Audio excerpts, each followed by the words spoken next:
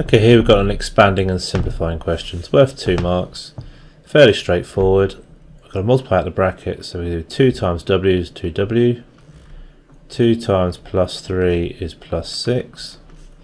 And then we're going to add 4 times w, so we're going to add 4w. And then we're going to do plus 4 times minus 1, which is minus 4. Now that's probably where most people are going to go get messed up here with the negatives. Always the second bracket, if you've got 2 sets of brackets, added or subtracted is even worse. Be careful with your negatives. Then we just got to combine the w, so we've got 2w and 4w, and that gives us 6w because we're adding them, and then we've got plus 6, take away 4 is plus 2.